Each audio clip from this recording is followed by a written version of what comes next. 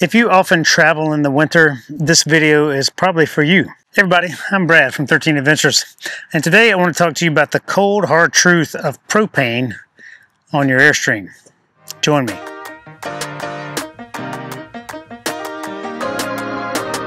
We all rely on these dual 30-pound propane tanks. Some of you with smaller traders have a little smaller version, but you can do some math and figure all this out too.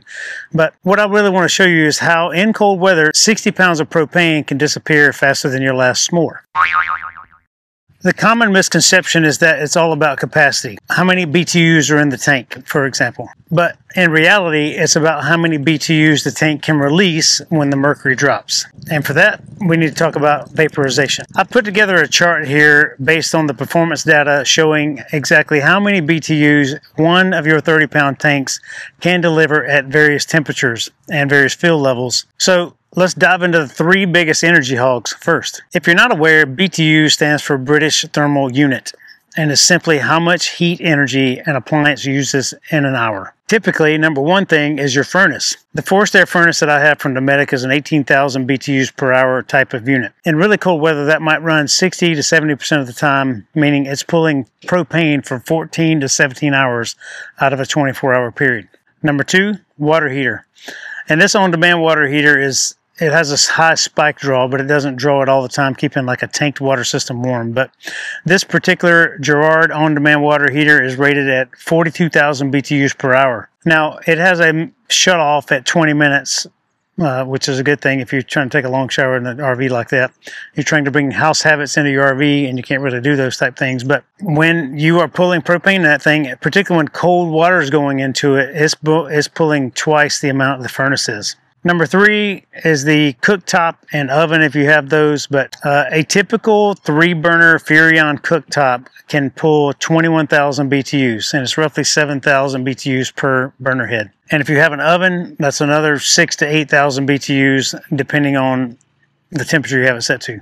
Again, those cooktop things and the oven things are typically for short duration type energy pool. But if I take all the systems in my trailer right now and I turn them all on at once, all on max power, I'm demanding about 81,000 BTUs coming out of my tanks. And that brings me to my most important part, the chart.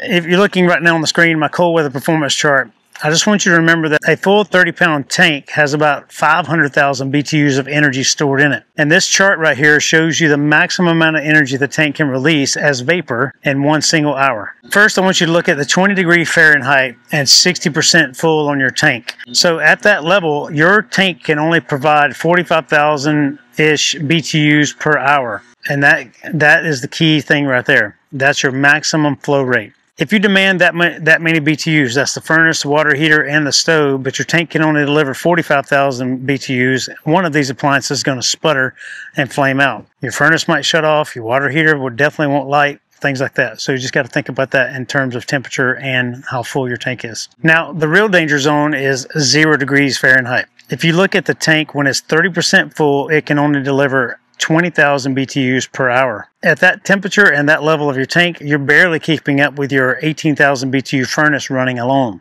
Forget taking a shower.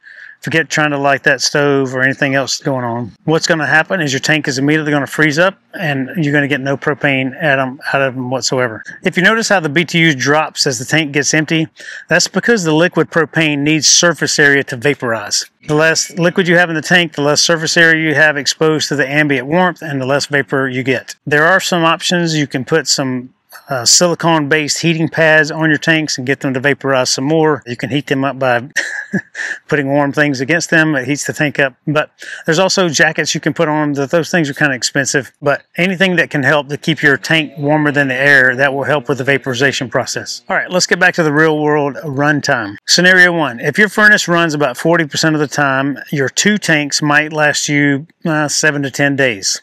That's pretty sustainable. Scenario number 2 is if the temperature is at 20 degrees Fahrenheit and your furnace runs 65% of the time on a single 30-pound tank, that's going to be empty in like 72 hours.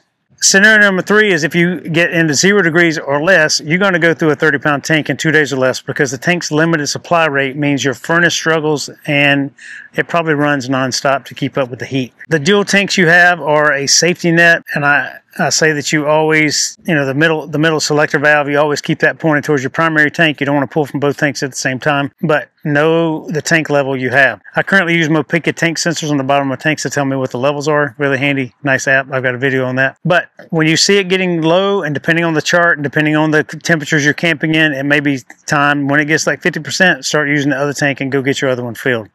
Hopefully you're staying in an RV park or somewhere like that that's close by where you can get those things filled. But if you're not, just be mindful that temperature changes can really, really affect your ability to produce BTUs out of your tank. There's some mitigation things you can do with, electric heat. If you're plugged into shore power somewhere, you can heat things with electricity. If you have a base camp or you have a classic, those have tank heaters, but everything in between with a forced air furnace, the furnace has to be on to keep the tanks fed and keep them tanks from freezing. So that's a factor.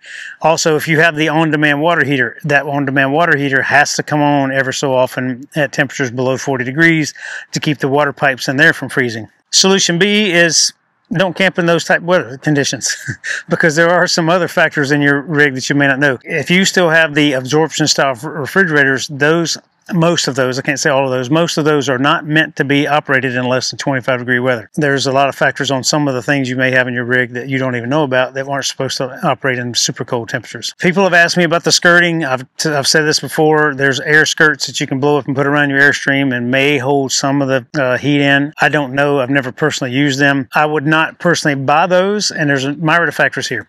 One, cost. They're very expensive to get those things. Two, this is our full-time house, and you've already seen the back of my truck is full of stuff already, and if I had to store these things for months and months at a time, I got nowhere to put them all, so that's another factor.